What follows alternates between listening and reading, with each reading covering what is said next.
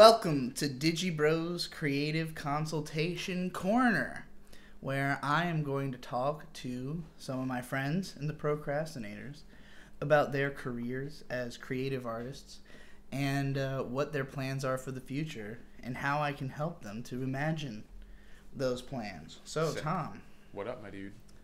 how would you describe what you do? Complicated and vastly overscoped. I want to know all of the things that you do. That I do or want Yeah. to do. That you currently do regularly, or let's actually expand it out because I know you change a lot. So Yeah.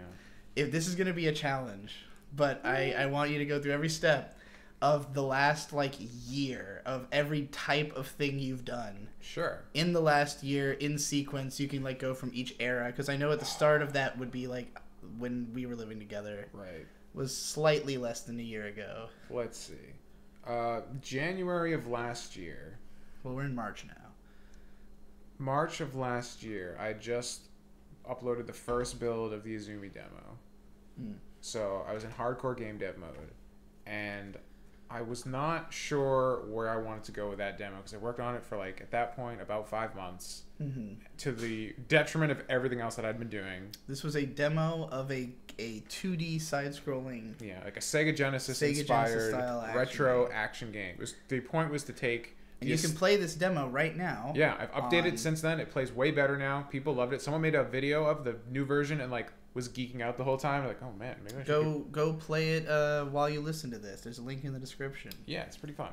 So, it's a Sega Genesis visuals paired with modern action mechanics was the kind of idea. And I just launched it on Newgrounds, and the initial idea was I'll see if this takes off, if people like it. I was assuming it probably wouldn't get that much traction. It kind of blew up on Newgrounds to the point where I was telling everybody, dude, you gotta get on Newgrounds. I fucking got 15K views in a month on this game. And I got featured on the front page and everything, not realizing it was a total fluke because everything else I've posted on there since has flopped. Wow. So it was just a right time sort of thing. So I've never been on Newgrounds at all. Yeah. It just was not in my scope when it was popular. Newgrounds is very weird because it's separated into portals. They have the audio portal, the art portal, the animation portal, and the games portal. And I've posted in animation, games, and art. And the art portal is very hugboxy. Everybody likes your stuff and comments. The other two are just vicious. People will just one-star you instantly, leave no comments. So everything I've posted that's not just a static piece of art, despite being the exact same assets, 3s across the board. They'll just get bombed into oblivion. I wonder why. It's very strange. Someone was telling me that there's just people on Newgrounds that just one-star things as they pop up just for fun. I mean, there's people on YouTube who do that. Sure. So it's just but I think because the attractions, the traffic is smaller on Newgrounds, does much more damage to your ratio as opposed to something on YouTube. But whatever. Did that. The reaction, because it was a fluke, was really good. So I spent the entire rest of the year working on the game, and the problem is that the game's really overscoped. It's too big, and once I finished the combat and the character mechanics and stuff, which is stuff I really liked, I started doing level design. No idea how to do level design. My brain does not have ideas, and while I could definitely get the ideas, if I'm not invested, my interest wanes. And so it became very grindy and sloggy to even get a gray box of a level, which is just putting everything as just work in progress assets just to have the collisions work and see if you can navigate through stuff. Right. So that was a problem. And because progress was slow and all the work that I was doing was all behind the scenes, just I fixed the state machine so it's more efficient now. It's half the lines of logic as opposed to before. And that was a big deal, but you can't show anybody. Nobody cares. So there was nothing to help promote all the work I was doing in the process. So interest waned. Because I could easily tell how interested people were in Izumi as a character by the amount of fan art I was getting, and it dropped off heavily after the demo because there's just nothing interesting to show after that point. It's funny because I kind of measure things similarly, and not only, I mean, part of the thing with fan art is that it will feed into itself, because if people see that you retweet their fan art, they will go, oh, I want to make one too, so I can get retweeted, Right. And so, like, it tends to come in spurts where, like, I'll get a drawing of just me, and then, like, in the next few days, there'll be a couple more sometimes, you know? It's like, okay, clearly it's because they recognize that, like, oh, yeah, drawing art of Digi. That's an interesting thought that might not occur to you normally, you know? Sure. But, like, with Kusomega, it was like the fan art started coming in. I started tweeting it, and then it was just, it didn't stop for a while. And then, like, as soon as it got to a point where, like there was, for a while, it was like, okay, now it's just one a day, and now it's, like, one a week. And then it's like, okay, a couple weeks have passed and I haven't gotten a new fan art. So clearly we are at the point where people are forgetting. They're not still interested. They've moved on to something else. Need to strike again, you know? But yeah, anyway. Okay, so I think it was probably around, like, I want to say October, when the grind was getting really bad and stuff was really slowing down. And I was releasing more, like, just, like, other things on Newgrounds, like art and things like that. And I was realizing that had no traction. That was a fluke. It was weird. I was like, okay, this is not working. Mm-hmm. So I was like, I'm doing all the graphics in the game are all based on 3D models. Mm-hmm. So I have all these 3D assets. I can do basically whatever I want with them. And I'm at the point now where it's just like, okay, I need to make smaller content that has quicker turnaround. I need to make Izumi a character and a brand in and of herself. Right. So then I can pass off all the bullshit game stuff that I don't feel like doing to people who actually are interested. And if I get big enough, I can pay them because I'll have more money. Right. And then I'll make something really fucking cool.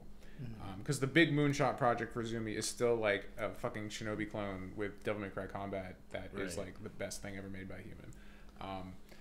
So the only problem with that is that the like main like origin story of Izumi is tied up in that project, and I don't want to separate the story from it because it's so fucking legit. Right. And there's like certain story elements that'll tie into gameplay that would be really cool, and like cool moments I don't want to remove from gameplay because it'll be so fucking sick when it happens.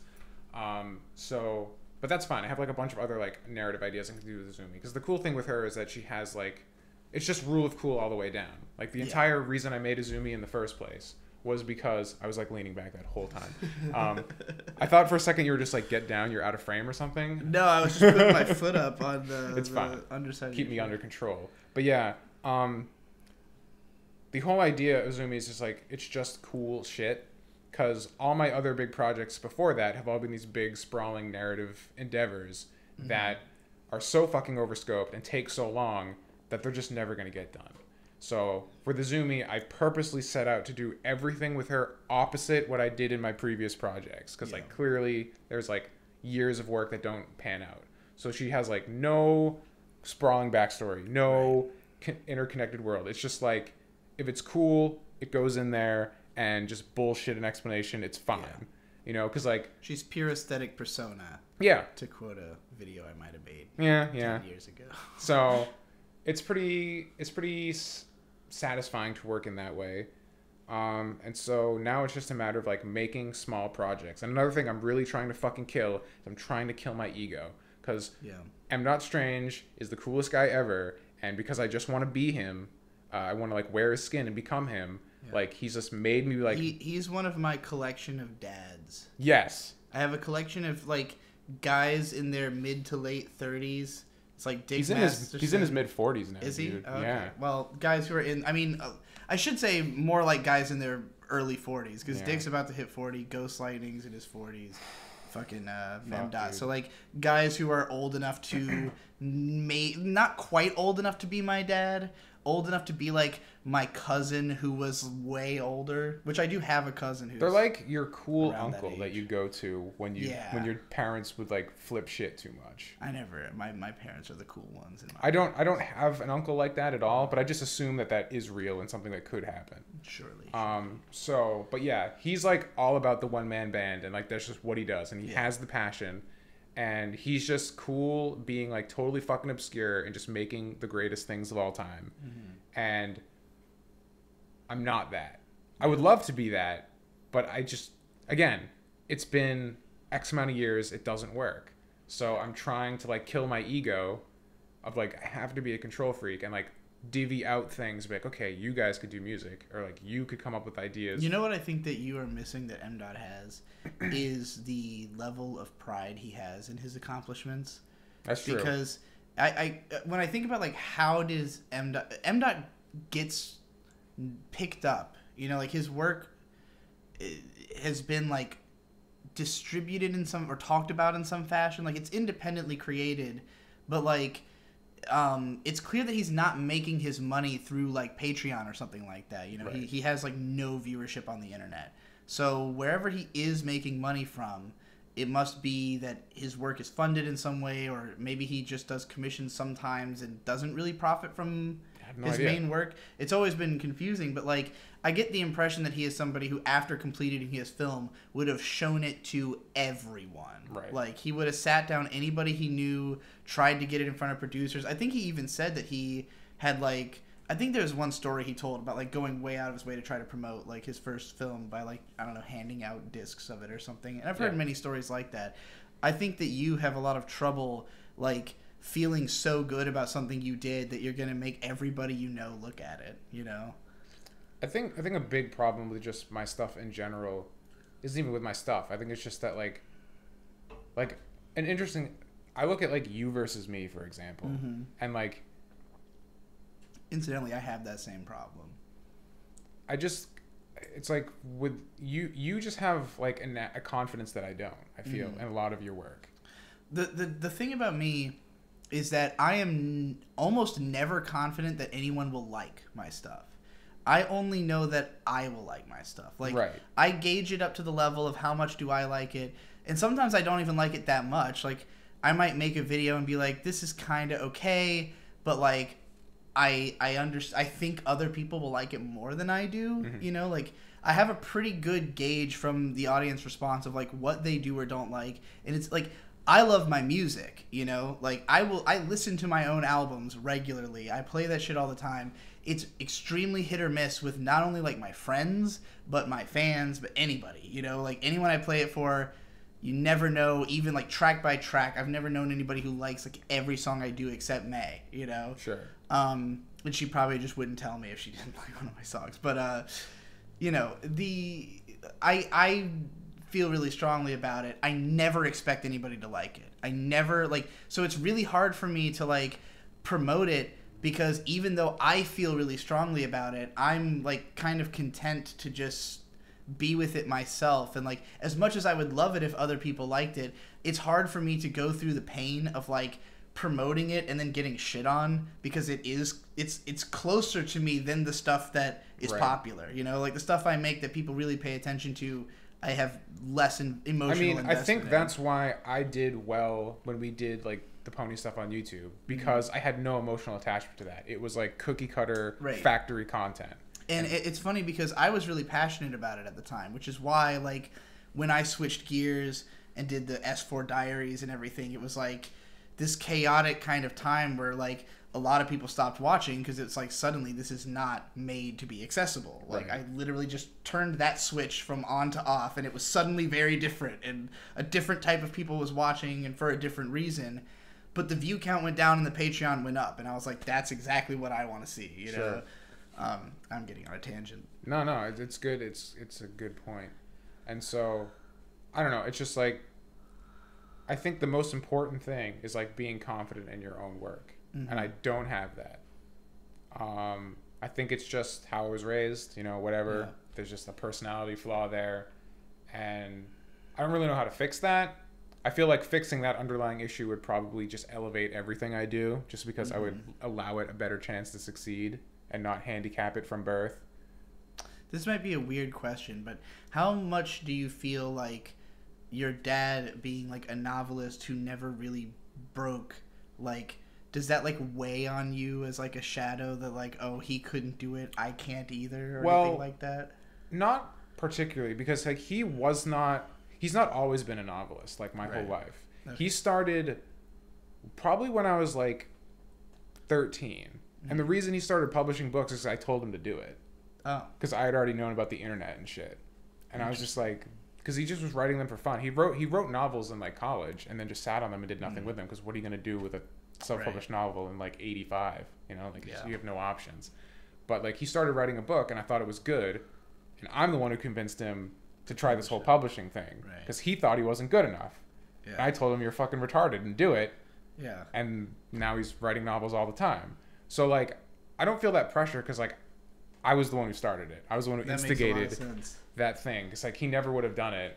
Right. He just would have stayed home being a family man. It's funny though that that's the way that you responded to him, and then can't like but you have the same problem he does. Well, I think a lot of my personal problems are inherited from him because we have a lot of the same issues. Right. Because like he will do what I do, where like his stuff always takes a backseat, and like his group efforts, like doing other things for other people, will take priority. Right. Like, so I put 100% into any of the collaborative stuff that I do with you guys because I feel like I now have to provide for other people, right. And like there's other people that were relying on this to happen. But if it's my own shit, I'm just like, oh, I'm not even fucking good. Who fucking cares? And that's a bad attitude to have. Well, we got far away from we're 17 minutes in, and we are not even close to answering the first question I asked you, which is we're in space. All the things that you have been, like, all the things that you have done or been doing is the way I want to put it in the last year. Bullet point. So we have I think we understand the whole history of the game for the last year. It is currently on hiatus, I think. Yeah, I'm putting it on ice for now. Might come back to it. Right now, the idea is just like small content. There's like small content, medium content, and moonshot content. I want to try and start dividing up my week into like, okay, I want to have like 3 small things every week to just keep the algorithm fed that I can do in like a day or two. And then for the next 3 weeks of that month. Well, we'll get into your future plans in a bit, but we'll talk. We still need to get through all the stuff that you've been doing. Well, from October, which is when the game started to settle down, to now, it's just been going back to 3D and designing characters and trying to get like an aesthetic down, like a new aesthetic. I got that toon shader, which looks really good. I think there's a lot of potential in that. Because I've always worked in black and white, and then when I did that cell shader, I'm like, oh, color's pretty cool. Yeah. Like for the first time ever, I was like, whoa, this is like better than black and white. This never happens. So yeah, it was mostly just going back to 3D and just kind of refining the aesthetic and figuring out what I wanted to do with that. So that's pretty much it. And then I Am Games, did some I Am Games stuff solo. You didn't even talk about any YouTube videos you've made or any other things you've done. Like what else is there that even matters? You do a Patreon podcast. I want you to go through everything. Do those count? Exhaustively. Everything. Every aspect of your career. Everything. Oh, well, I mean, I don't even consider that, like, work. I just consider that, like, bleh. I listen to those podcasts. I mean, I don't think they're bad. It's just not something that, like, I would put in a creative box. But it's like, yeah, I do 2 podcast series. I do a weekly one for $5 patrons where I just have a channel where they can leave suggestions on Discord. And I'll just take them all at the end of the week. And I'll respond to them. And then for every patron, I just do random rants whenever I have like a thought that I need to get off my chest. Anybody can just listen to those. So those have been pretty good. They come out like just seemingly erratically or at random. I usually try to get them out on Monday because sometimes there's like 4 of them at a time or something. Like there'll be like a few all at once. I don't think I've ever posted 4 at a time. Sometimes I'll post 2 because I'll post a rant and the podcast at the same time. Okay, I guess I just didn't distinguish them as different shows. Yeah, they're just for 2 different tiers. But there's that. I did a bunch of I Am Games videos solo, which was pretty cool. What was your favorite one? See if I can remember the ones I made. You had the Neo one, the Dark Souls one, those are like the higher effort ones. The Pokemon one that got a bunch of views suddenly. I think that my 2 favorite ones would probably be Neo, because I thought it made a really good point. I thought it was a pretty in-depth breaking down of Neo. Actually, you know what? The 2 favorite ones would be the Pokemon one, the actual review, because I thought the whole point about the Pokemon camp and being really wholesome was pretty choice. And then the Dark Souls healing video I thought was cool. Because I was just like, why the fuck would you spend like almost 20 minutes talking about this? Yeah. But yeah, that was cool. So you have the I Am Games videos. Yep. You've also been on the Procrastinators podcast, obviously. Yes. And doing bonus episodes and regular. I'm trying to give people a sense of how much you do, basically. You know, it's weird you say that because I feel like I do nothing. We all feel that way because it doesn't feel like work. But when you like think about it, in terms of like before, like think of it this way. It might not feel like work after you did it, but how did it feel before you did it when you were convincing yourself to do it? Okay, well, maybe this is because, like, for me, like, I have, like, mental classifications. And so, like, a 3D animation is work. Like, doing the podcast, like, doesn't even register as, like, creative work. It's just, like, a thing. Yeah. So, like, I spent the last week doing nothing but printing shirts for Radcon, making buttons for Radcon, making the PC Pen user button that nobody knew about except for Nate for Radcon, then doing 50 hours of like prep for the lecture. If you said, Tom, what'd you do this week? I'd be like, I did nothing. Right. Because I didn't do anything, any art related stuff. So it doesn't matter. Work. Yeah. Well, that's why I had to get all that out of you. Not for your sake, but for the audience's sake, to actually comprehend the full breadth. Because, like, for me personally, I have no central column of what I do, so there is nothing I can grab onto and say like, this is what I do and this is all the other bullshit I do. It's just a ton of bullshit. Right. So it's like if you ask me like, what do you do? I'd be like, oh boy, like let me sit you down, let me unfold the list here. You know, I live the CryptoPunk life, and this is what it entails. We're gonna actually get into my actual written down questions now. All right, let's do it. Let's fucking go. So the first thing I'm going to ask you is, how far ahead do you tend to plan in your career? I suppose it depends on what you mean by that. Like, we'll break it down into sections, because like I tend to have a very vague idea of some longer term, like, you know, what I want to do in the next year, but like mostly I just think about what I'm going to do for the next month. Okay. So where would you put yourself in that? I mean, I have like a grand vision of what I would like even the next like 5 years to be. The problem is I have no way of actually doing the stuff that I would want to do. Right. So it's like coming all the way back to the beginning. It's like, all right, what's the best path to get there? Right. Because even right now, like, I see this big Moonshot Azumi game that's like a love letter to everything I love in life. That would be like the perfect thing. Like if I finish the game, final game, like not just the side scroller, the full 3D. You can't think you can get that done in 5 years. No, but like, I think if I keep going, I could start it in 5 years. Okay. Like 5 years from now, I would have enough skill and clout to begin that project, which would probably take another 5 or plus years to do. You really are going to need to build Azumi into a goddamn empire. That's exactly what I want to do. Yeah. Which it would be very difficult. So, like, currently, how far ahead do you have, like, any kind of concrete plan for post-Radcon 4? Well, post-Radcon 4, I'm going to start breaking up my months into, like I was saying, the weeklies, dailies, and moonshot projects. Because, like, the big problem I have right now is that how do I get to that post 5-year path? Because there's lots of content that needs to be made and skills that need to be acquired, and it's hard to do both of those at the same time, right? Because it's like if you're making things, you're not learning things. You're learning things, you're not making things. It's really difficult that, like, when I started making music, like, people might say things like, you know, oh, you're much better at making analysis videos, and it's like, well, yeah, I just started making music. Like, I hope I'm better at making analysis videos. I've been doing it for 10 years. Like, like, it's almost as if people think that you won't like, I think that people who don't generally improve do not understand that you need to improve to get good. Sure. Like, there are people who start out good. They are extreme, like, cases. Like, they are not the majority of artists. Right. To quote Aaron Hansen, what, you think I came out the pussy painting, no, God damn it, right? What does he say?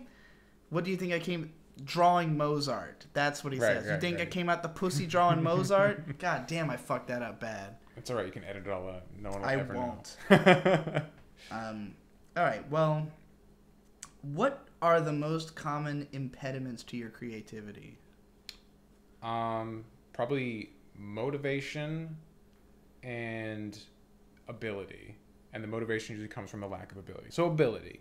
Okay. There's like, I hold myself... Sounds about right, considering you've been disabled for the last 2 years. Yeah, just insanely fucking high standards for myself. Like I basically want to escape the pussy painting Mozart. Like that's what I want to do. Like I want that. And I think the trouble is, and maybe this is why you've gone into the realm of doing 3D and Azumi, because you might have come to the same realization. But like, back when I wanted to write books when I was like a teenager, I had, you know, visions of like, here's the story I want to make, and here's how, like, but I had no idea how to get there. And once I learned how to write, I realized that I could not make a story that way, because I can't assume that I just can write whatever's in my head, like, ever, you know? It might be that that's just an idea that I, like, fundamentally my style will not be able to realize this idea. So, like, at least for now, you know, while I can practice towards getting to be able to make those kind of ideas possibly, but for now I've just kind of been basing my ideas around what I can do, you know? Right. Like, when I go to make an album or something, it's just like, what can I do? I know what I can't do. Like, I had this this album plan called Well Laid and Well Paid, that was supposed to be like, once I start making lots of money, I'll make this album and I will pay people to make the beats, because that's normally how it's done in the music industry. You pay people to make beats and you rap over them. I've never been able to do it, except, you know, I've paid people after the fact. But because I have not had the money, the budget to do that, there is no Well Laid and Well Paid. And the reason is I can't make it. Like, the sound, I know what I want it to sound like. I have no idea how to achieve it. I've tried. I've looked in a lot of places. I just can't conceive of how to make this sound. So it's like, the only way this album could happen is if I can actually pay for it, as implied by the title. Right. Until then, I can make an album every fucking day based on, like, what I can do, you know? But that one cannot be made. Right. Yeah, I mean, that's kind of the exact same thing with Izumi as an idea. It's just that, like, I had spent so much time making these big, complicated stories, and I was always, like, you know, the plotter versus the pantser, where it's like a plotter is you painstakingly plan every last minutia of your story in detail out, whereas a pantser is just like you just make it up by the seat of your pants. And for like years I was always like, I'm definitely a plotter, and then I realized, oh no, I'm actually a pantser, and I just never knew.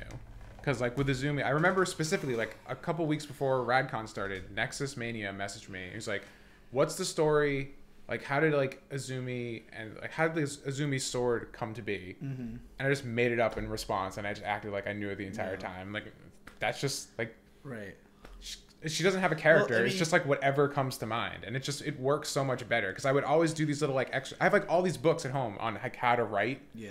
And I would like, oh, you got to do these exercises for making these characters. I just have a panic attack like trying to do it, and I'm like, I guess I'm a bad writer. It's like, no, you just don't think like this. I think that any kind of like trying to do things from rubrics will put you in a fucking brain prison. It's the worst. It feels like shit. The way I talk about this all the time, but like, it's hard for me to actually get people to like start seeing things the way I do. But I'm very big into serendipity as the guiding force of like everything in my creativity. It's just like, come up with something and then figure out how to make it work, you know? Or like, just go with what's already there. Like, a lot of the times in my editing, I will throw just like a random clip over a sentence, watch it, think it matches well, and keep it, you know? Like, and for the most part, when I do my editing, I just like, you know, let's say that I'm talking about that Tony Hawk video, right? Like, the editing of that video is literally, I just took the guy's video that I was referencing, cut his video up, just found all the chunks of the GBA game and put those at the parts where I'm talking about the GBA, and it just inherently syncs, because for the most part, any evolution of audio and visuals together will naturally synchronize. Yeah. It's very easy to do. Like, why not just let it do itself? I did that in the Neo video because that was so long and I knew I didn't want to like edit it. So what I did is like every paragraph I just cut to a new clip. Yeah, it's pretty effective. It just worked. It's like I didn't even need to try. Like all this time, I just was such a fool. That's the way I used to do I mean, like, you remember the Pony days, we would get those videos out in like a couple hours. So there was a lot of just like I mean, in our defense, though, like it was so much easier when you only had 22 minutes of footage about everything you were talking about, as opposed to like a 70-hour game. But yeah, like I'm always just kind of trying to cause encounters of ideas to happen, as opposed, like, less so trying to have an idea and more so like looking for a place that an idea might come from. So like, you know, maybe I would be like, I want to draw a comic, and then I go like just put on an album and just like think about the vibe of the album, like hear a lyric and be like, oh, what if I had that? Like, what if that was in the story, you know? And then just start writing and then just build off of it. And then suddenly you've got a story, and it's not something you had any idea existed in your mind, but like your natural inclinations come out in your writing. You know, like everybody who's read Kusomega is like, oh, this is just you. Like, this is just all the stuff you talk about. And I'm like, well, yeah. I mean, I wrote it. That's kind of what books usually are. That's how it goes, you know? If any other author that you thought like you liked made videos the way I do, then you would feel the same way about their book, you know? All right. Do you have... is that the only impediment to your creativity regularly, is your... I mean... it just fits into the fact of like, because I love M. Dot so much, and that was like the foundation for like even the idea of me being an internet creator was his career and his like mindset, is that I have ideas that normally a team of people would do, and I'm an uneducated, self-taught idiot trying to do it all, you know? Like I would do like animations all the time, I just don't know how to animate very well. Right. Or like I would do a video game, I just can't code and I don't know how to do it very well. Is there anything that you can do like very fast? I mean, I could probably do like models like once a week or something, just make new models. Like modeling is like not easy, but there's like a system to it, you know? It's like a technical skill. Animation, of course, is obviously a technical skill, but there's just like a lot of nuance to making it look good. Like you can make something move. Making something move well is a lot more difficult. I'm just thinking about like there's more than just like, you're just saying like, oh, I can make a model every week, and I'm thinking about like a pose of that model every hour. I mean, what's the fastest you could do like new poses of the same model? If I wanted to do new poses, I could probably do one every half an hour. It's like really easy. It's like playing with an action figure. So let's say that you spent 5 hours building 10 poses of one model, release those daily over 10 days. If I spent 5 hours, I could probably do like 50 poses. There you go. Pose a day. I could. Hashtag pose a day. Azumi pose a day. I'd probably just do like hashtag Azumi daily and just have a daily blog or something. Daily pose. But even I was imagining models though once a week, and like what would be a good promotional for that, and it would be if they were all consistent in design, like you were doing like you know, like designing a whole cast of Kimono Friends or something like that, you know, just I mean the main game has an entire cast. I already know all of them. They have like 6 characters, a rival character. I'm talking about though, like, you know, like one of those like 100 character casts where they all kind of look like Toho or something like that, where there's like a similar aesthetic between all the characters. Right, there's like a base model. Like Kantai Collection, like any of like the you know, shows where there's like a ton of boat girls or anything like that. Gacha games and shit. Yeah, gotcha. That's if you just had like, that would be like the model I'd imagine that a model a week would like suit, would be just gacha style character design. Which, I mean, if it was that's kind of how a lot of those things started. Like Strike Witches is basically just started as a bunch of people on Pixiv keep drawing hot girls as planes, you know, like, and Shimada Fumikane drew a lot of hot girls as planes, and suddenly that coagulated into like a thing, I guess. But internet's weird like that. Is there a project you want, like a big project you want done in the next few years? I would like to have a series of animated music videos to really, I think that would be like the best short-term tentpole content. I think they'd be really cool. I have like 3 video ideas already that if I had the animation skills, I'd be working on right now. How long do you think they'd be? They would be 2 to 3 minutes each. It would be the length of a song. There'd just be a song playing in the background to footage. Mm-hmm. It'd be lit. Where are you hoping to steer your output? I don't really know. I think I'm not sure if I want to like double down and like make my own website and try and push traffic there, or try and just diversify and go on like every social media thing. See, like the thought that I was having about Azumi is that like maybe I got to go on Fur Affinity. Maybe I got to lean into that angle a bit more. The thing about a character like Azumi is that like you have a lot of tendrils that you can put out in all directions, and you could capitalize on like tons of different media platforms and do different things for them. But I also think that Azumi, like, if you want people to get emotionally invested in her, there needs to be like a centralization where you can consume all of it, right. You know? So like, so that people can binge and like have that moment of like, because the way people tend to get into things is that you find one thing you like and then you just like are obsessed for however long until you're done, you right. know? When I find a YouTuber, I watch all their videos, I subscribe, and then I wait for more, you know?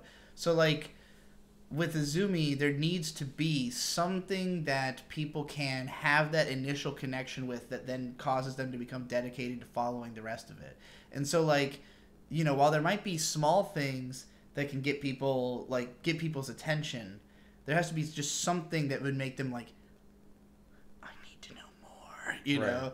Because that was why I had always said, like, comics would be good because it shows you some of the character, but really anything that just, like, shows you some kind of relatable or, like, you know, just the character doing something that makes you think like, oh, that's cool, or like, oh, that's adorable. I definitely want. Oh, I relate. One of the like weekly things was definitely to start doing four coma stuff, and I'm terrible at coming up with ideas like that.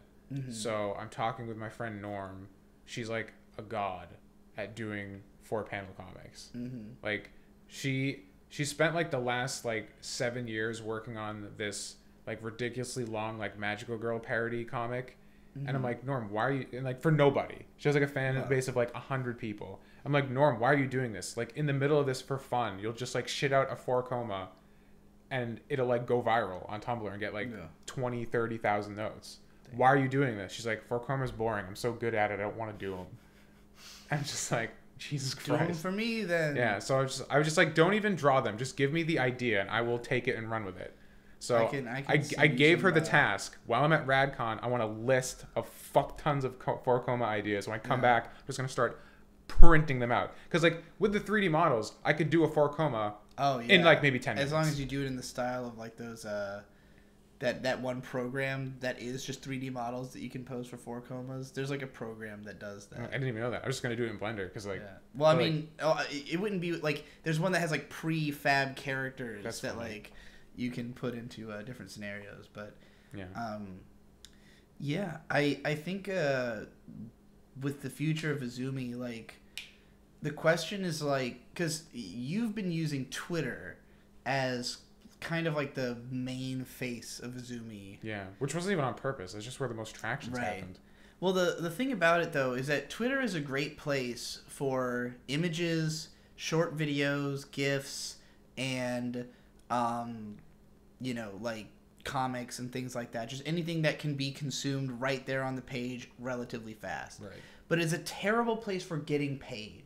Oh, absolutely. Because nobody puts any value into anything they see on there. And like it for most people, I think Twitter is just a like hook to get you to go somewhere else. Right. You know, it's usually like, hey, I'm on Twitter, ha ha ha, now watch my YouTube video, you know? Right. I mean, the idea would be the 4-coma stuff would be like the top of the content funnel. Right. And then like the AMV stuff would move you onto YouTube or my website, and that would kind of get you more into the ecosystem. Yeah. I mean, like in YouTube, Twitter is good for making money on commissions because you can have the picture where you just say like, here's the amount for each commission tier.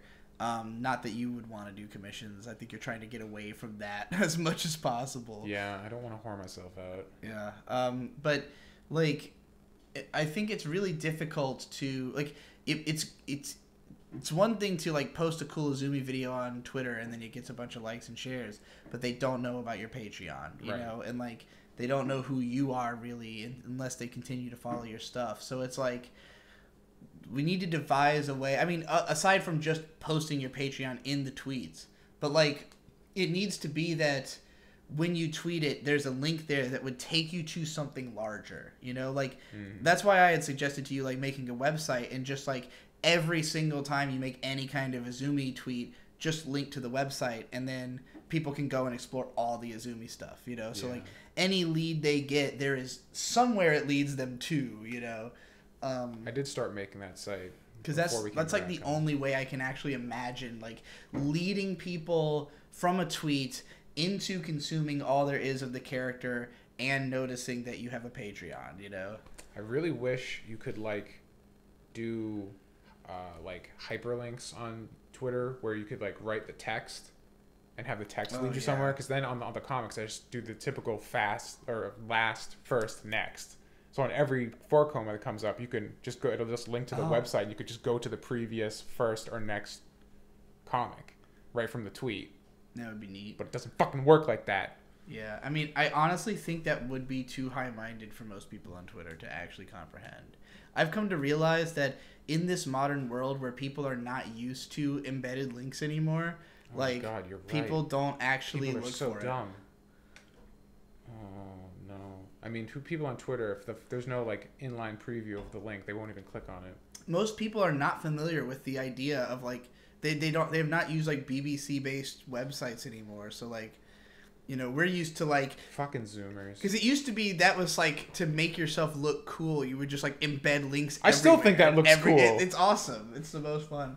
This one anime blogger called Omo Ikane, who was, like, the admin of Mega Tokyo Forums. Oh, man. I started copying his way of doing things, because he would always put his links on, like, an unexpected word. Like, most people would put it on the most obvious word that would, like... you know, signify that this link goes to that thing. Right. But he would deliberately put it on, like, an obscure word in the sentence. But, like, on a word that had a certain kind of aesthetic to highlight that way. It's a complicated thing, but I was copying that for a while. Heavily autistic. But... I can kind of understand that, because it kind of embeds a question, almost, or a curiosity into the link. Like, what does that mean? Okay. What is your least favorite aspect of what you do creatively?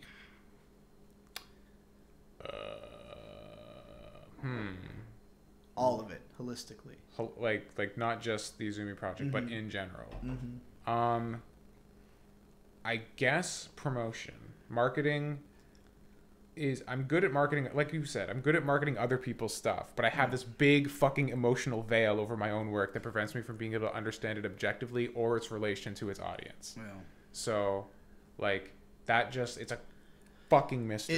It upsets me because you actually have the sort of temperance and wherewithal to remember to, like, do things in your videos where, like... I just forget to fucking do a promotion. Like, I edit so fast, and I'm just like, I want it up as fast as possible. And, like, I made 2 videos in a row where I made a big deal out of this idea that I need to start linking my songs at the end of every video. And, of course, the very next video has no song, and, like, the first comment's like, why didn't you put your song at the end? And I'm like... Okay. This is what I did...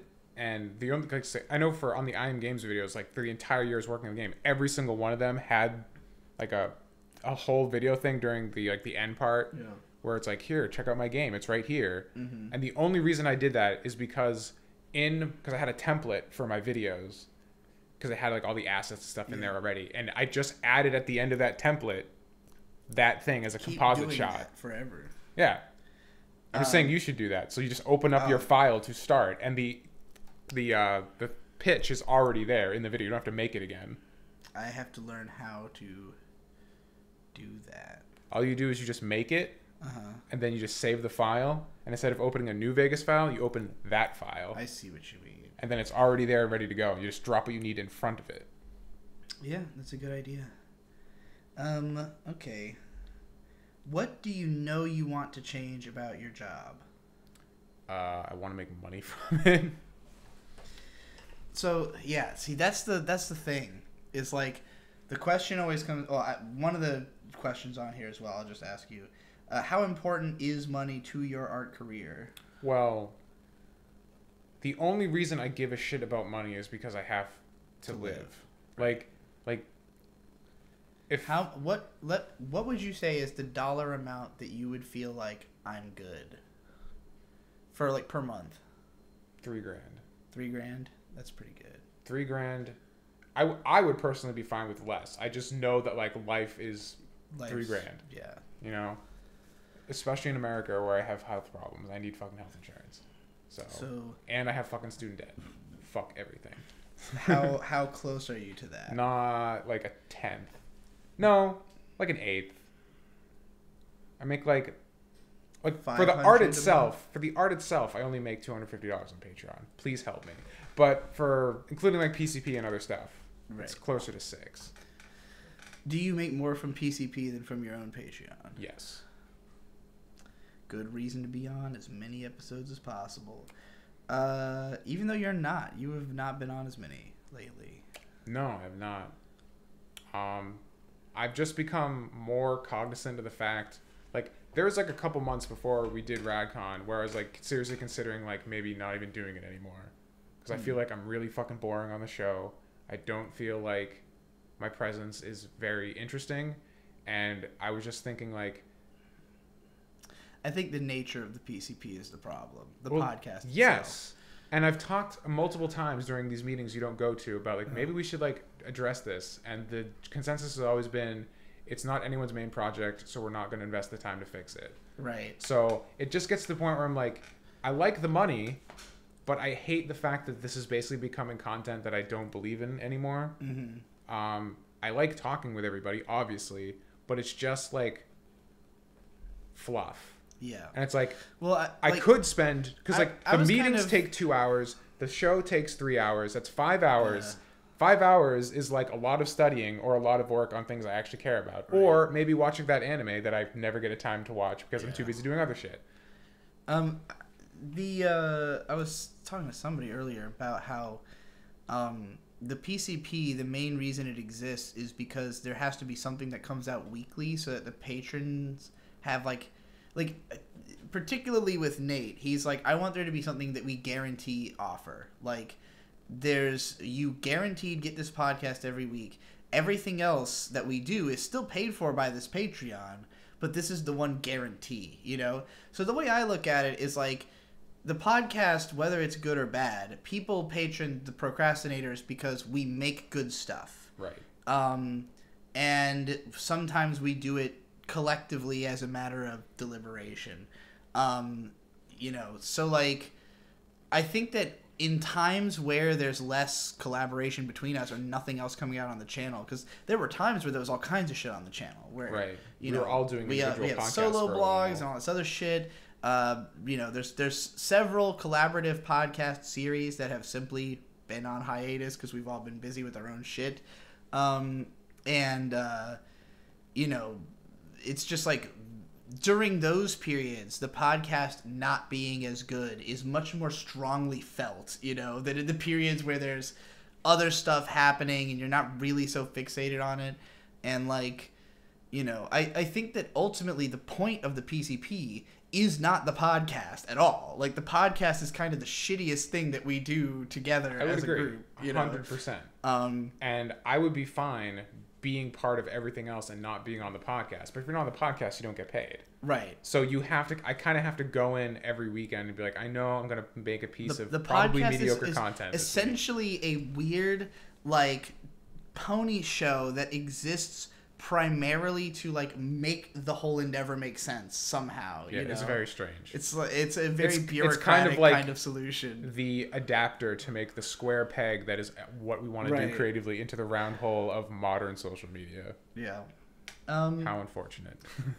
I mean, it's also part of just like Nate is kind of the like essentially the reason that Nate has such a central role in the PCP is because he is the person who is the most particular about the way things are done. Absolutely. Like, in the beginning, he would not be on a podcast unless it was up to a certain, like, the reason it was so like glossy in the beginning with all the like backdrops and animations and shit was because Nate was like, I will not put out a low quality product, you know?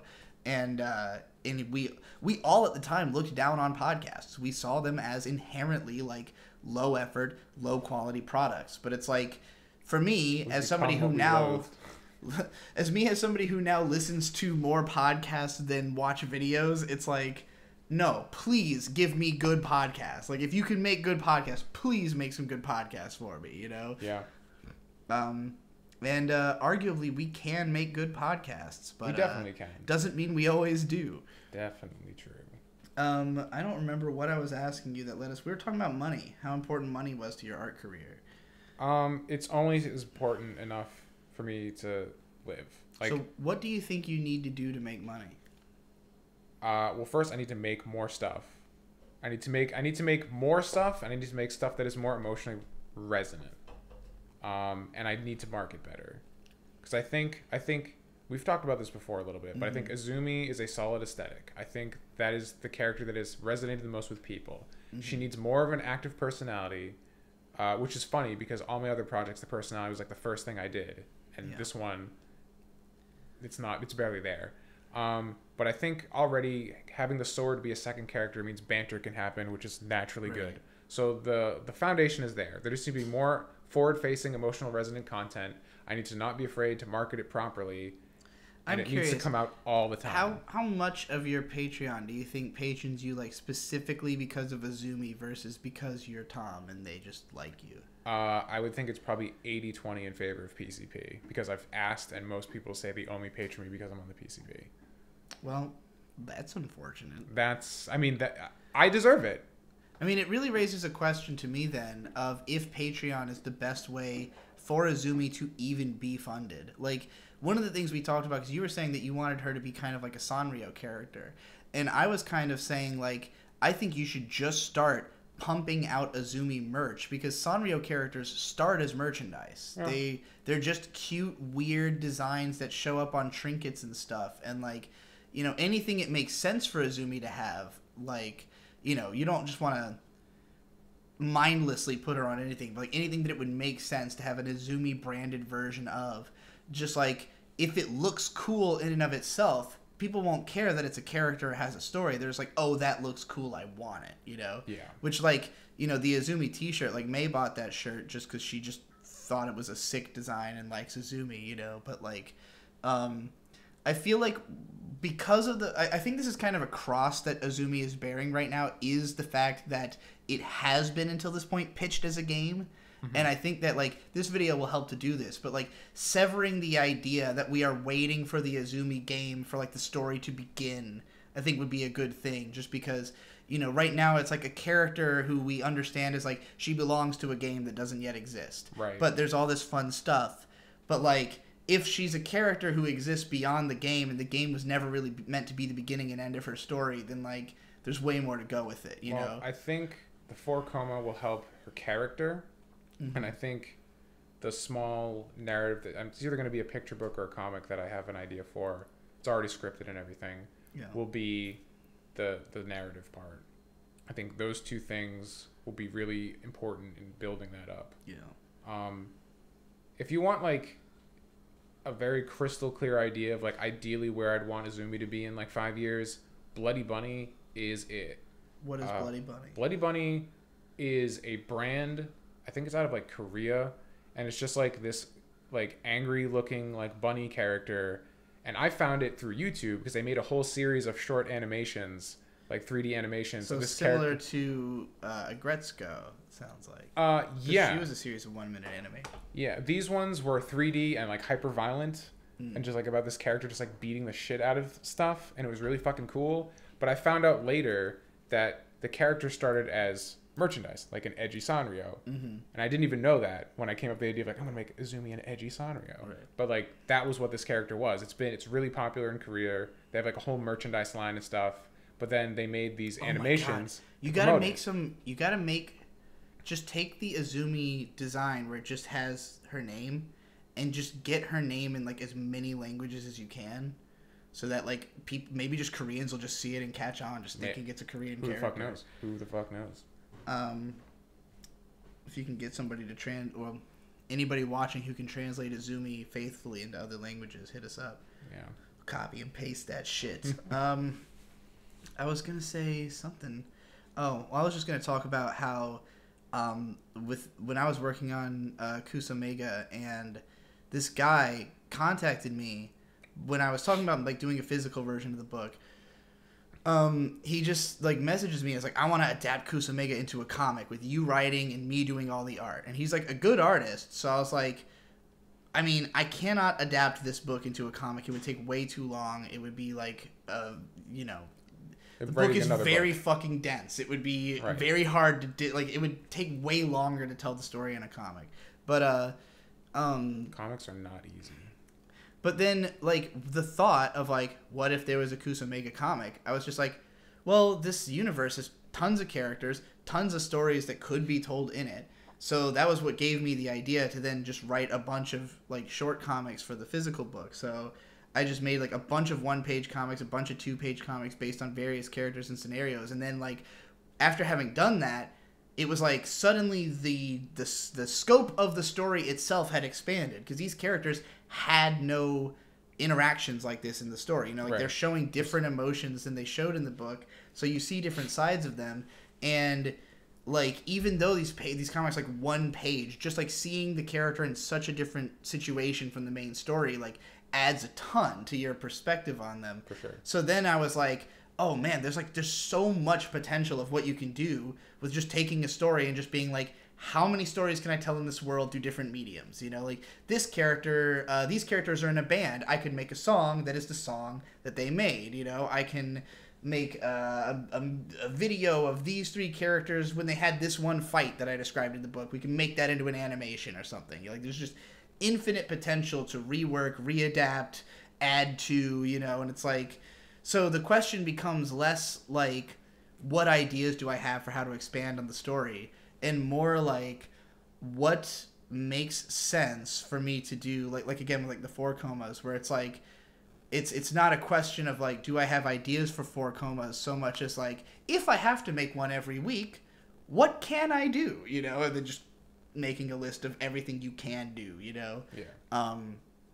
But yeah, like I see with Izumi that just because of the fact that she's inherently like not tied to anything currently, that the potential is limitless. You could put her in any scenario, you know, anything that fits with the tone of her universe. I mean, the interesting thing, like, I mean, you played the PS2 Shinobi, and you know that's like a huge influence. Like that game doesn't really make any fucking sense.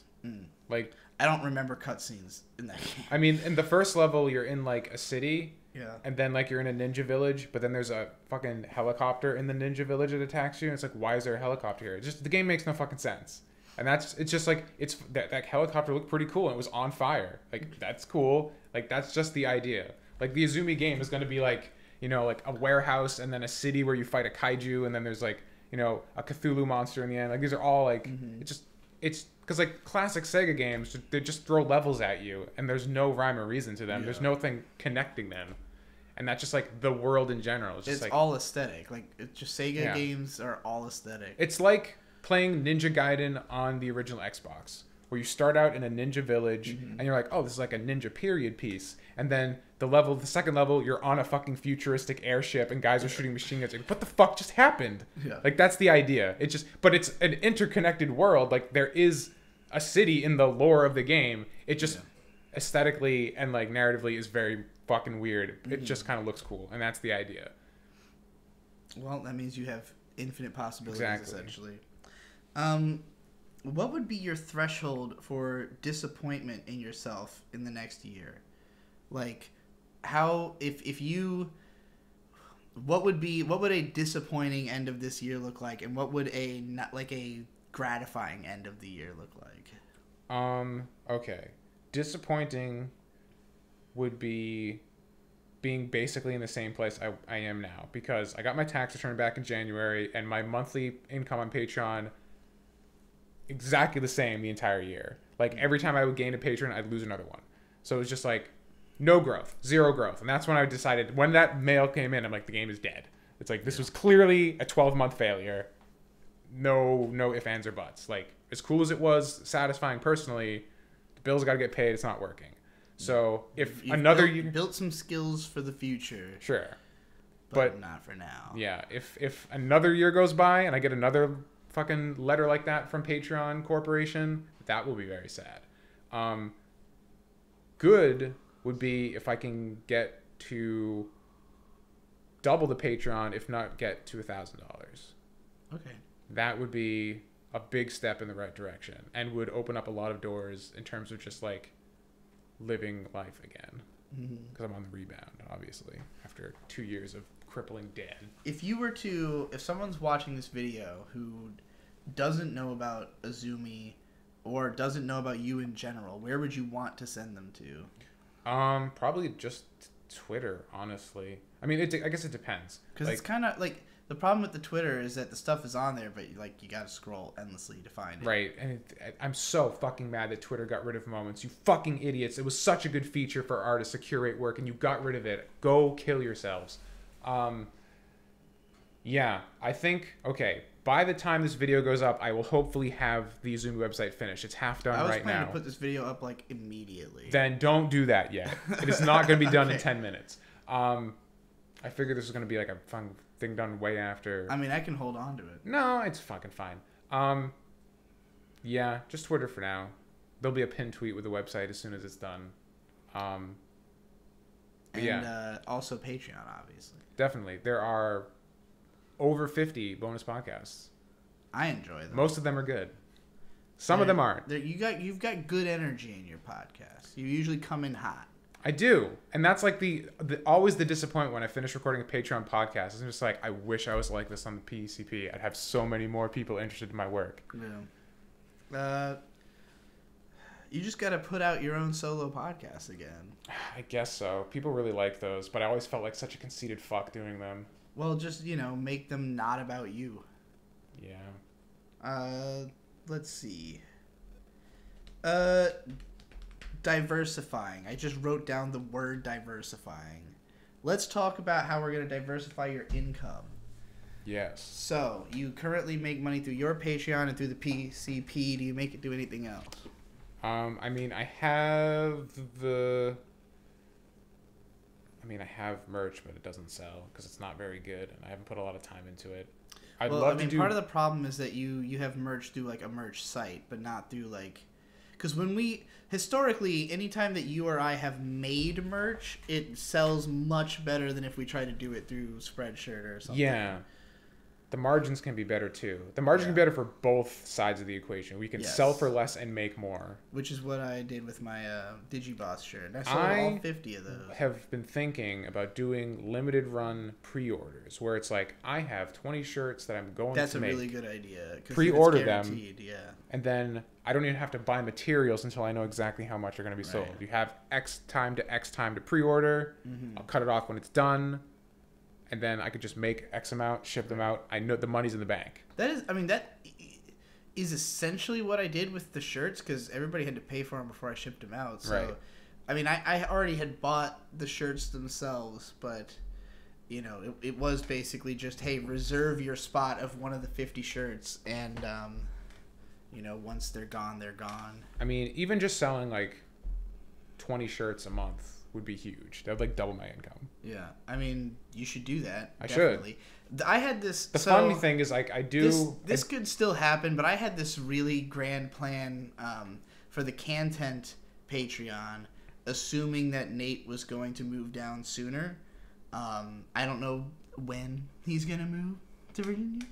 I hope it's gonna happen. But you should grill him about it when he does. I had this plan of like a revolving monthly shirt and it's like have like we always sell like a shirt and a sticker and a hat or something like that, maybe a hat seasonally, but like we just rotate the design, so it's like all of them are exclusive to the month they exist.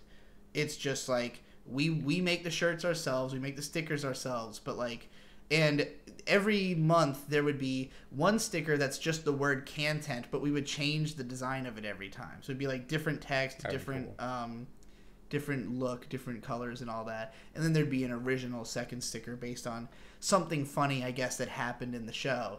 And a new t-shirt. So every month there would be the availability of a different. So if you don't like this design, wait till next month, Right. Or if you want to have a ridiculous amount of Content t-shirts, buy them all. But I kind of do something like that right now on Patreon. My highest tier is $20, and it's a quarterly merch club. So every 3 months, I send out a T-shirt and some other things. Like the first one I did a Azumi T-shirt. You should promote this way more, by the way. I feel like an asshole every time I talk about it. I mean, why?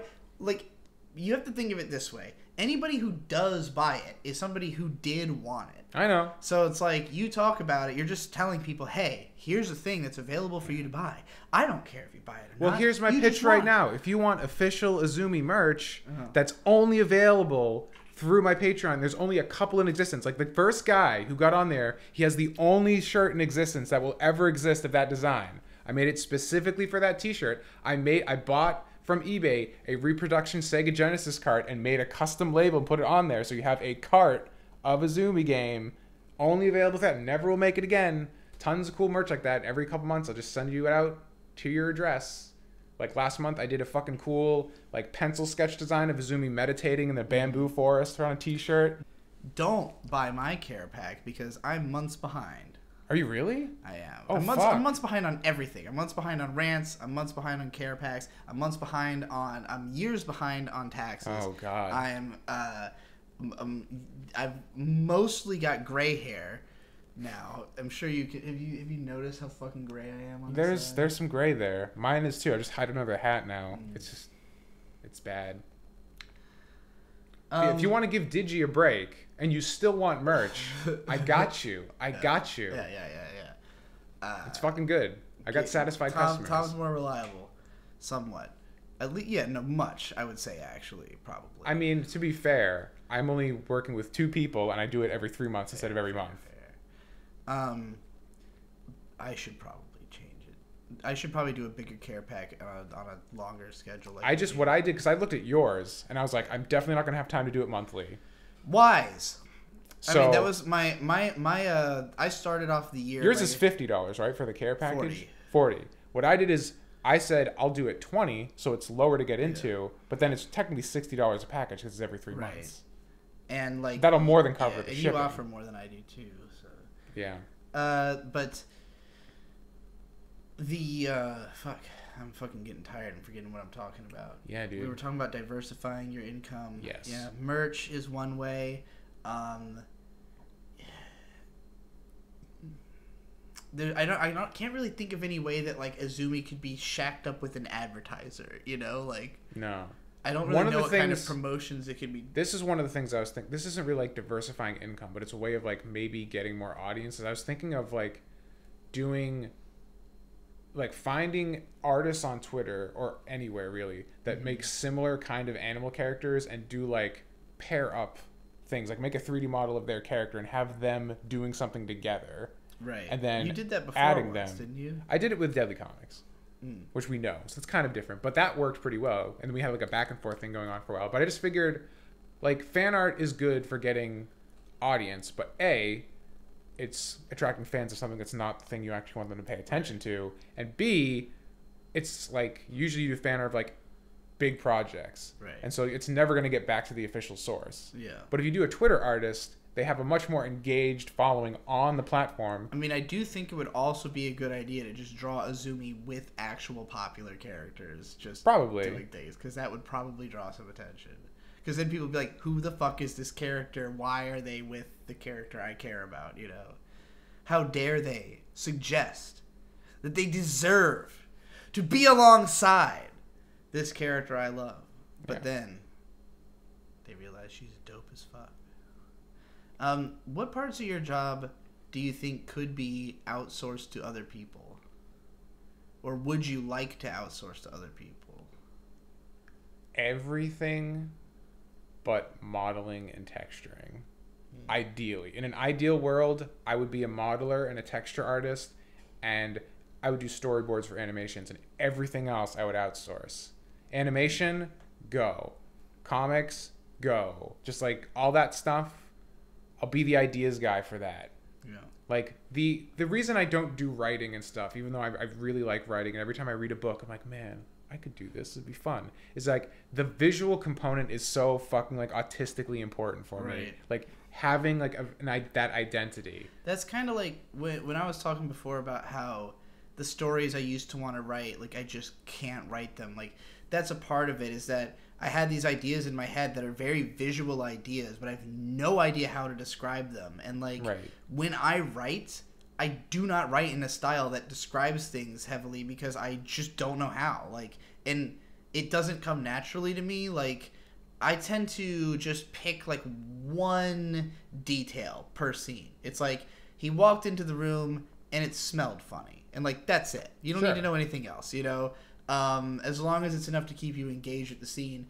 But that's just like, I tend to be like hyper tight. I want all of like every sentence to communicate meaning, and that's harder to do when you're trying to like describe a whole fucking setting like an Edgar Allan Poe book. I think it's really good in your writing that you don't do that, because like a lot of people like are very particular about like the picture that's being painted in the reader's head, and the problem is like you just have no control over that. No, and I personally, I'm not good at visualizing writing. Like when I read books, I struggle. Like no matter how much detail there is, in fact, the more detail there is, the more I kind of struggle to picture it, because I'm like, wait, okay, like because like when you say to me, you know, like the character entered the castle, my brain has already made an entire castle. I made up a castle, right? So when you tell me there's something over there, I'm like, I thought that was over there, right? And I'm already lost.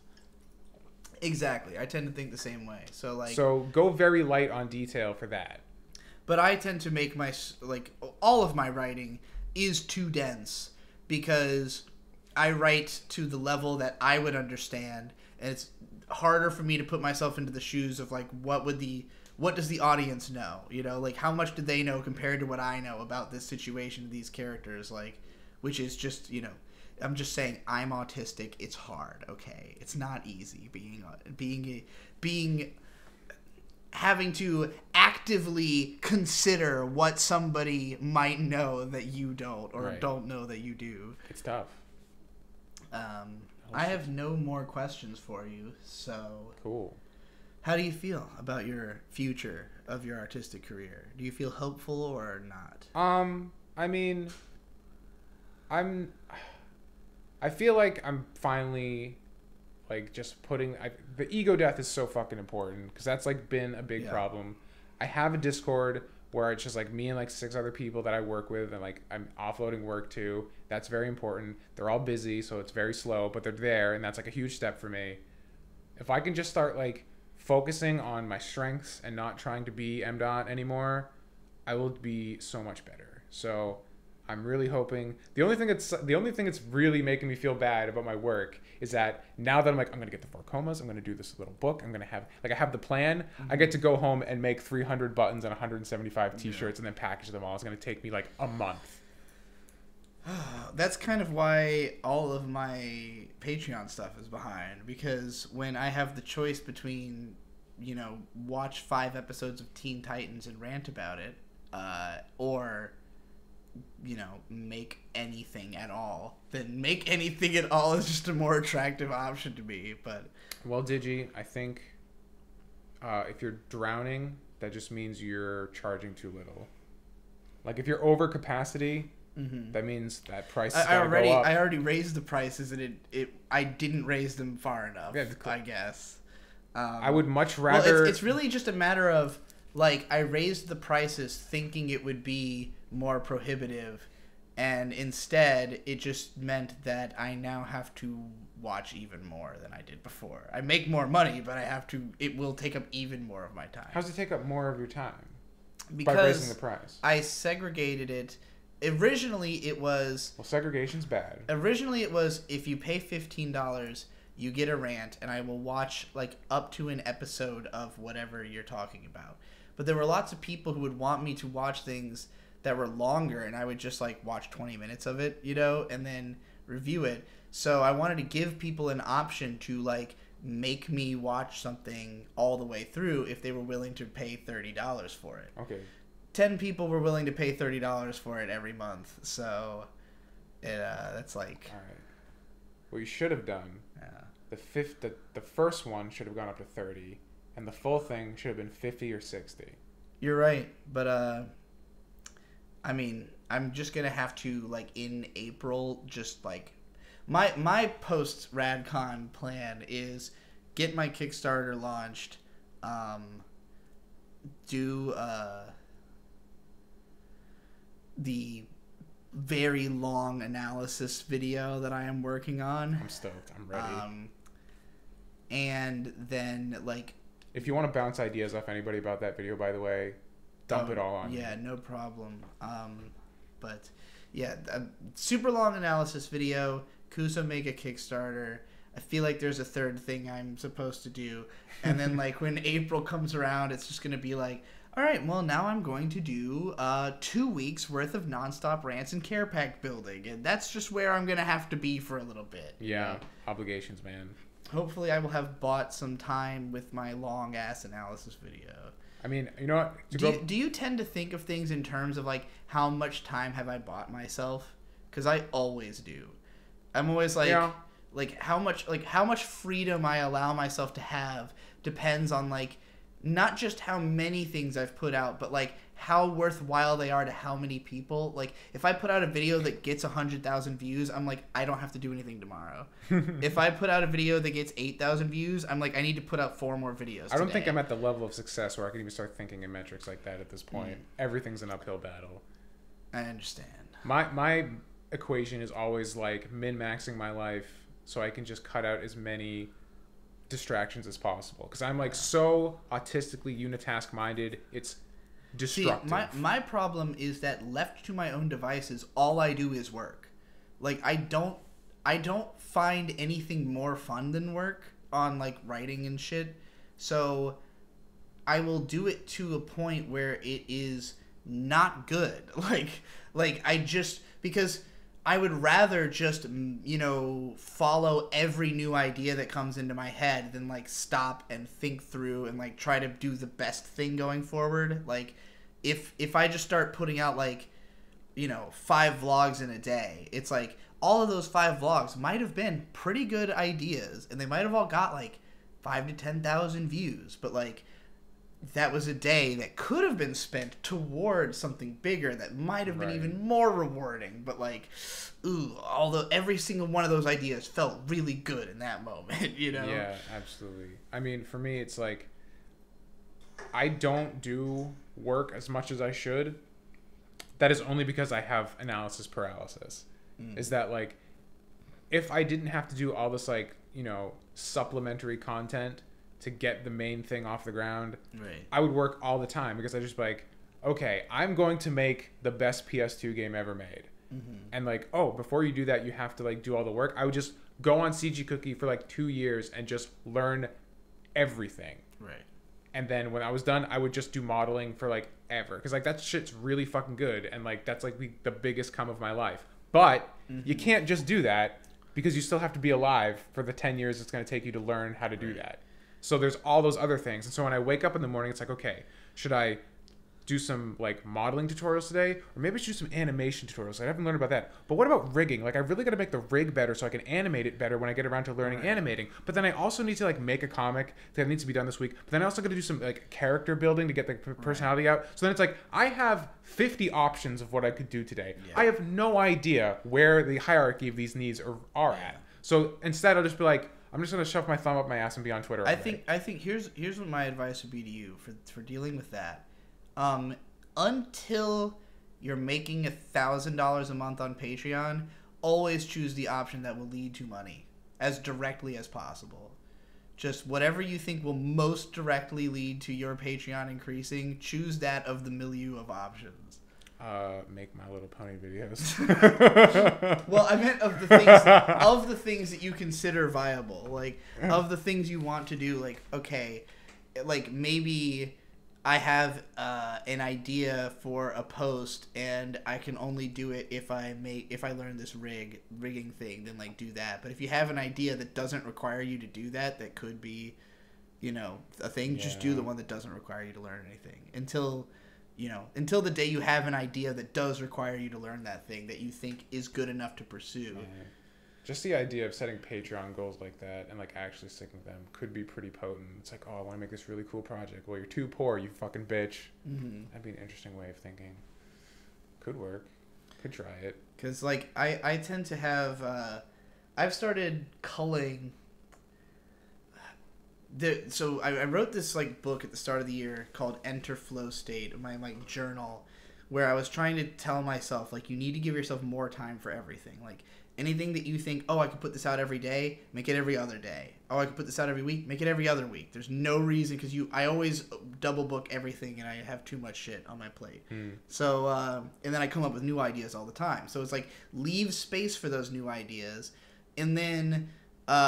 What I've started asking myself each time I have an idea for a project is like, how much is this idea worth? Like, what is the level of effort that I could put into this that will have return on investment of time? Sure. Like, I've been using this as an example, but there's this album by the band The Cult called Sonic Temple that I got into from hearing it on the radio. And like, every time I listen to it, I think like, oh man, there's so much interesting storytelling. Like I love the songwriting on this album. Like I can make a whole analysis video about this album, like going in depth on every song. And it's just like, that will be worth nothing. Right. Nobody will watch this. About 30-year-old album nobody talks about. It will not get any views. So like, what is a level of effort I can put into this where it will be justified? And the answer is like an hour. You know, like if you can do this in an hour, you could do it. I can't do it in an hour, so I'm not going to do it until I can do it in an hour. That's I still haven't made that video. There was another one, like I had the idea for that one and this other one by a band called Manfred Mann's Earth Band, one of their albums, but I didn't have as much complex stuff to say about that one. So that one I just did a vlog, got all my thoughts out, posted it, 8,000 views, whatever, you know? Right. $8 for 15 minutes of work sounds good to me for a video I wanted to do just because I listened to the album and thought it was cool. Like the Sonic Temple one, a little more complex, can't just do it off the top of my head. I have to actually analyze the lyrics to kind of make the points I want to make. It can wait. It can wait till whatever far-flung future where I no longer have to worry about making things that sell, if such a future exists. I know. That well, beautiful Ben has his way. Maybe we will. I was picturing more like having royalties from book deals and stuff. Not at the rate we're going. No, not even close. Well, I don't know. Speaking of books, the other thing I want to do by the end of the year is I want a physical book. Even if it's a small one. I'm going to tell you right now, I think that physical shit It's so cool. It's kind of underrated at this point because we all kind of hate physical media because like DVDs are fucking pointless. I would never buy a DVD. Books, I still think are cool. I love to read books and manga and stuff like that. So like, there's certain physical media I really appreciate having, but it's also like, to use a word Don Jolly would use, reifies it. Like it brings it into reality. It makes it feel more real. Like you have a tangible thing. So, that is like, super important. And I think that engages the most core people the hardest is the idea of like, you know, my passion can be physical. And that in the case of like us making the shirts, like again, in my experience, the number of t-shirts I have successfully sold through any website ever is like 1 through when we sold the pony shirt that you designed for me. And the number of t-shirts I've sold through like just tweeting that I was going to sell a shirt or like making a video like, hey, I'm making a shirt by myself, like buy it from me. I've sold 60 shirts that way, you know, from 2 very limited runs. And it's just like the thought that Digi Bro himself, you know, lowered that press onto this shirt, signed his name on it and shipped it to me is, you know, and now I have it. And this is a, you know, it's not just, it doesn't smell like the floor of the facility where they box the fucking Teespring shirts. I'm really mad about that. the smell of the stank you get from my handcrafted shirts on Patreon is 100% authentic me. Yeah. No sweatshops at all, except for my own. But yeah, I think that like doing rounds of physical merch, I think that the person who I've looked to as like the best at diversifying his income is the Needle Drop, because he does like, not only does he do like annual, I think like quarterly he'll do a new t-shirt, maybe every half a year. He'll do like a limited run shirt. It's only around for as long as it is. Always with some hilarious, unique design. And then he sells like vinyl slip pads, like the thing you lay down under your record on a vinyl player, that has like his logo on it. So it's just like something that makes sense. Obviously, tons of music nerds are gonna have vinyl players, and like he Right. takes brand deals with like, you know, he has like a weekly show where it's just a weekly track roundup, which is just a vlog of him reviewing all the new songs that came out. But it starts off with like 3 minutes of promotions and preamble, like, and so he doesn't have to do all that in his main videos. He just puts it all in this one end of week track roundup video that's like deliberately low effort and just has a bunch of fucking ads in it, you know. And then, but it'll draw attention because people care about those new songs. So like, you know, but all the ads he has make sense. It's like he works with Vinyl Me Please, which is like a service that just sends you vinyls every month, I guess. So like, you know, all his brand deals make sense. And then he actually got together a bunch of the artists that he's reviewed that like had contact with him and got them to put together a needle drop album, like a charity album that they had made a full physical, like, you know, vinyl release of, and like just all kinds of shit that he's done. You know, taken all kinds of different types of promotion, made all kinds of different stuff, and it's just like, you really got to be open-minded about like the question isn't like so much, oh, what can I do? It's like, what do people pay for? Like, look, what is it that people tend to buy? People tend to like buy clothes. People tend to buy, you know, books, but they don't tend to buy certain other things. You know, right. So like, just focus on what people tend to buy, what you can make that people tend to buy, and like what has good over-under, you know? Like t-shirts, when you sell them yourself, have pretty good over-under. It's just like the labor cost of like, you know, losing a couple days to making the shirt, you know, is the main thing that kind of sucks for us. Yeah. But like we make great profit off of doing a run of shirts. Yeah. Which I forgot to do this, but I was gonna have May and Michelle, I was gonna just like order a bunch of shirts and have them like be a sweatshop and just print shirts en masse for us. Well, in fact, we could have them do that with the Radcon shirts potentially. It's true. We could I have just, the file. You just pay them a little bit and have them fucking grind out all our shirts. All right, I think we're done with this podcast. I'm fucking tired. Yeah, I think we're good. All right, it is 6:17 in the morning. Holy so shit, we're fucked. See you around, everybody.